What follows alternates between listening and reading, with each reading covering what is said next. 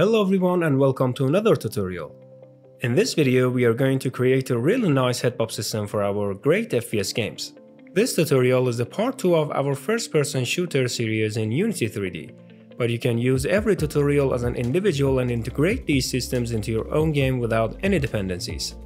Make sure to join my Discord server to get access to all the scripts and real-time support. Also make sure to subscribe to my channel and stay tuned for many amazing upcoming content. Now without any further ado, let's jump into Unity and create our head-pop system. Alright, first thing first, make sure to create an empty game object and make the camera child of it and name this camera pivot. Now make the whole thing the child of the main character, and then create a C# script and name this one maybe head-pop system. Inside the C# script, create a function named check for head-pop trigger and call it on update loop. This is a very simple function where it will look for any player input on keyboard and then triggers the actual method, which is starting the head-pop system.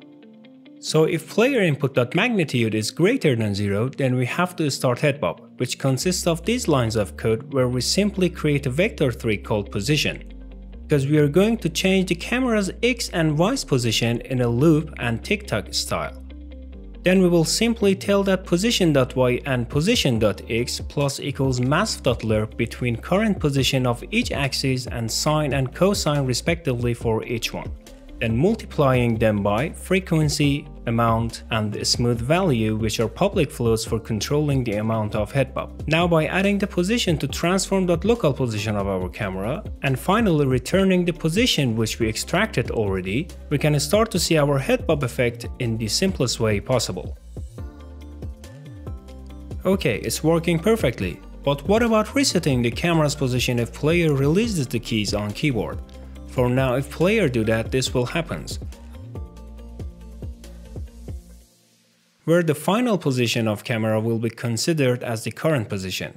We can simply fix that by adding an extra function called stop head-pop, which will simply looping between the current position of camera and the initial position of it, where we stored and cached in start method. So this way we will have the camera back to its initial position smoothly after releasing the keys on keyboard.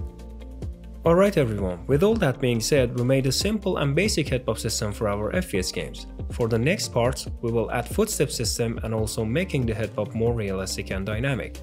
So make sure to stay tuned.